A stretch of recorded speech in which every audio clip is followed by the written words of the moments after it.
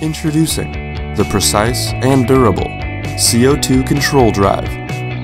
A new twist on an old favorite. Made of precision CNC machined aluminum, the control drive provides a durable and reliable CO2 head that threads directly onto a fresh CO2 cartridge for efficient tire inflation, and is compatible with both Presta and Schrader valves with its twin slip-fit design. Available in black and silver, the control drive provides maximum CO2 control with its oversized pressure adjustment knob, allowing you to precisely inflate your tire wherever you may ride. Using the control drive is fast and easy. Tighten the pressure adjustment knob into the closed position and thread a fresh CO2 cartridge into the head. Slip the control drive onto your Presta valve. Carefully open the pressure adjustment knob to your desired inflation speed and inflate to your desired pressure. Twist the adjustment knob to precisely tune your tire pressure. Then close the CO2 valve and remove the control drive from the valve. Empty any remaining CO2 from the cartridge before removing it from the control drive. The compact and accurate control drive. Say hello to the Tiny Object by Portland Design Works. It's a pint-sized CO2 inflator made of indestructible, oh-so-shiny alloy and compatible with all Presta valves. The Tiny Object comes with a vegetable tanned leather sleeve to prevent your fingers from getting frosty while you fill your flat tire. To use the Tiny Object, first make sure the control knob on the top of the inflator is completely closed. Next, screw a 16-gram cartridge into the bottom of the inflator. Open your Presta valve and tap it to unstick the valve and prepare it for filling. Securely push the Tiny Object onto the valve.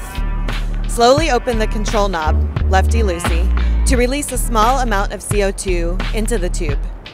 Verify that CO2 tube is filling the tube before opening the knob to fill it completely. Once finished, twist the control knob to close the flow and carefully pull the Tiny Object from the valve. And that is the Tiny Object by PDW, a small, flat-filling hero that's easy to stash in your jersey pocket, seat bag, or hydration backpack. We're going to talk about using two CO2 inflators from Topeak to fix a flat tire. We're going to start with the air booster, which comes with a silicone sleeve, and with it I'm using a 25-gram CO2 cartridge and gloves to protect my hand from frostbite. To inflate our flat tire, we'll move the CO2 cartridge from the storage portion of the device to the engagement portion of the device underneath the dust cap. You should continue screwing the CO2 cartridge fully until you feel it come to a complete stop, which punctures the CO2 cartridge. Once ready to inflate your flat tire, firmly grasp the silicone sleeve on this air cartridge and place a finger upon the silicone pad on the back of the inflation device. Apply pressure onto your valve and release air.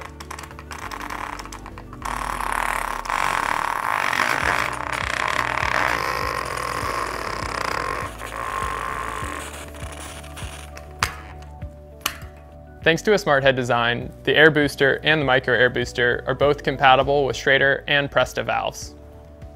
To install on a Schrader valve, simply take your air booster or micro air booster, and without compressing the head, thread it onto the valve and compress to release air.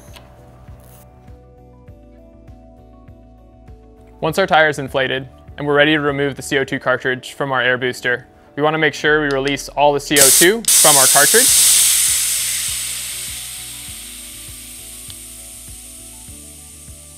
I've done this here on a tire lever, but you can do this against the ground or on a rock. Once all the air is completely expelled, we can remove the CO2 cartridge.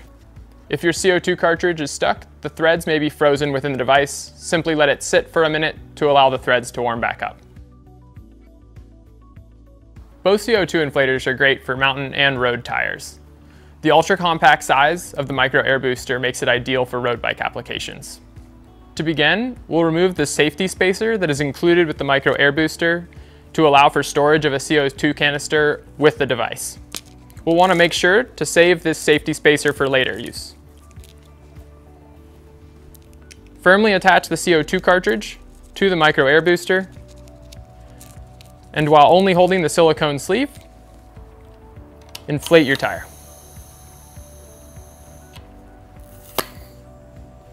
When finished inflating your tire, make sure to expend all the extra CO2 within the canister.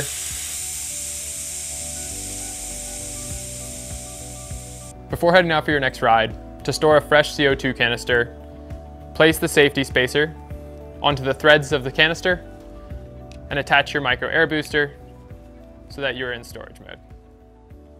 This is the Shiny Object CO2 inflator. It's probably one of my favorite PDW products. It's really simple and it works really well. When we designed it, we made sure that we made the entire thing out of metal, so even if you were to drop it when it's cold, it can't break. It'll work with Schrader or Presta valves without doing anything to the head because it has a smart valve.